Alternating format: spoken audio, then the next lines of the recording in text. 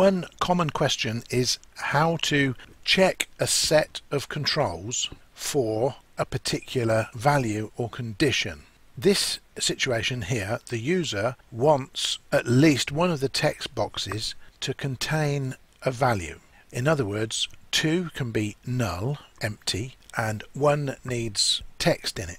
You would think you would write code to say, look at this text box, is it empty or not? Now look at this text box, if this text box is empty and if this text box is empty. You can imagine a big fantastic if statement. I mean, if you had 30 text boxes, it'd be a right mess and it'd take ages to write. That's a situation you want to avoid. This approach, once you grasp it, and it's not straightforward to grasp, but once you've got this approach in your repertoire of coding, you'll find it'll crop up in lots of places, and it's a satisfactory way of programming. Basically, you're object orientated. You're looking at an object and using your code in that way. So it's a good step from standard coding into more advanced coding. So it's worth learning. If we click on this button, it returns a message box. 3 text boxes have null values. Now, so if I put something in that one, now it's telling me 2 text boxes have null values. And if I rub that out, put something in that one, we've still got 2 text boxes have null values. And if we rub out that, we're back to 3 text boxes have null value. How's this working? Let's look at the code. So I'm just going view code, and that's the piece of code. What it does, here's the routine, that's the button, just calls that routine there. And then it looks through all of the controls on the form. So what we're saying is for each control in me controls, that tells the code that you want to look through each control on the form. That's not text boxes, that's every single control on that form. And in this case, a very simple form, it's just got labels and text boxes on it. But if it had check boxes, combo boxes, list boxes, anything else on there, it would look through all those as well. So you want to reduce that. So what you do, you say, if the control type, the control I'm looking at, if it's a text box, then do this. But if it's not a text box, it skips and goes around again. So you only end up checking the text boxes, which is what you want. Then you say, is it null, the value of the control? So you've grabbed the control there, you've passed it into a control variable there, and then you just check its value, and you say if its value is null, count how many nulls, add to the integer counter 1, and that's all that loop does. When the loop finishes, the message box tells you the value in the int counter, and that's basically what's happening here. Here's a slightly different example using basically the same code, but this is written slightly differently because it's operating on checkboxes and not on text boxes.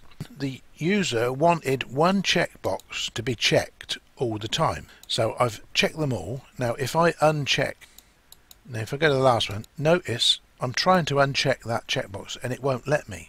So I'll just prove I can uncheck it. I'll check that, then I'll uncheck this one. Now if I try and uncheck this one, it won't uncheck. So if I check this one, now you can see I can uncheck that one. It won't let me uncheck that one, but I can check them all. I can uncheck that one. So can you see that's quite useful? If you want to ensure that your user makes at least one selection, this would be quite a handy piece of code. Again, try and imagine writing that in a logical step-by-step way. You'd have to look at the value in a checkbox, probably record it somewhere. You'd have to make lots of quite complicated decisions. You might have thought from the text field one I showed just now, well, I use case statements, if statements, I like that, I know how to use it. And I agree with you, you're always better off using the stuff you know. But you tell me how to do this with a case statement, you know, it's getting complicated. You might be able to do it with these 3, imagine doing it with 30. So let's have a look at the code. We're going to design view. Now I'm clicking on view code button in the top right hand corner. This code is similar to the other code. I've made a couple of slight alterations. It's not calling a message box. I could make it called a message box by undoing that there. It's being called from the click event of each of the checkboxes. And then it runs this code and it's passing the name of that checkbox. That's the name of the checkbox. And it's passing that checkbox as a control into this function. So this function is expecting a checkbox to be passed in, and then it takes that checkbox and uses it down here. So again, same as the other one, you're saying you dim a control variable and then you say for each control in me controls, me, that's referring to me, the form. You're saying for each control in me controls, now this time we're not looking for a text box, we're looking for a checkbox. And that was daft, messed that up. If control type is checkbox, now this time we're just taking the value. We're not saying is it null, is it true, or is it false. We're just taking the value. Now you might say, how are we looking at that control? Why is it working in that if statement like that? Because an if statement's going to want a true or a false value. We're dealing with a checkbox, and if you think about a checkbox, that's all it has. It has a true or a false value. So you can say, look at my value, you know it's going to be true or false. The if statement is expecting a true or false value, so if it's true, which means it's checked, it adds 1 to the counter.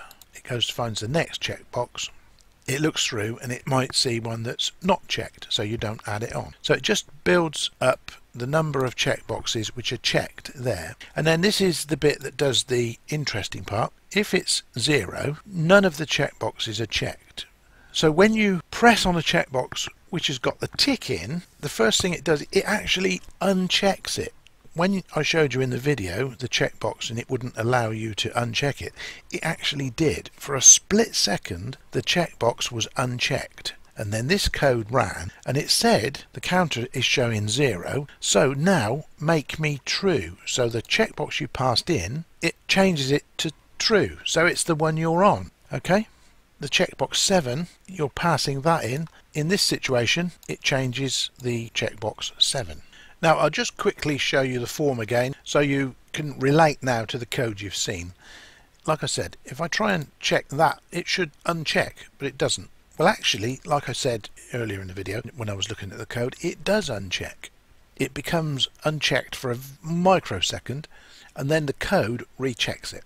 Now that's not obviously going to happen with these. I'm just checking these and it's unchecked or checked, but it's just the last one that's showing. If you try and uncheck it, it stays. I hope you can see this is a useful technique in itself if you want a checkbox to remain checked.